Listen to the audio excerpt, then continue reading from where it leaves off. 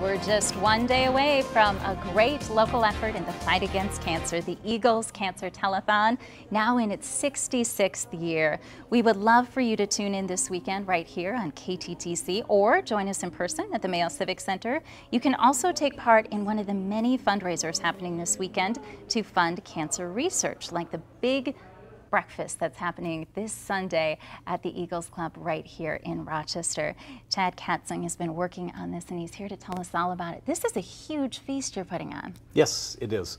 Yep, we've been working with local area businesses here for the last couple of weeks to get food donations put together, which the community's been great and the businesses in the area have been great for getting that food donations for us to be able to put this on. This is Sunday from 8 a.m. until noon, and tempt us with the menu.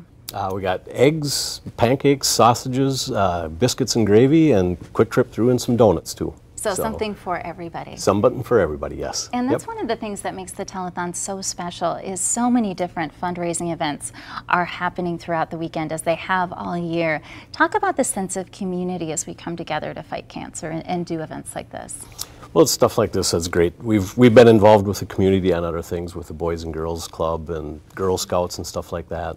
So there's probably nobody that we know that hasn't somehow been touched by cancer. So by raising this money and being able to help with the research, hopefully we can help be part of the cure for this as well. It's as simple as helping to eat a plate of pancakes, and you can do that this Sunday at the Eagles Club here in Rochester for their Pancake Breakfast. Begins at 8 a.m.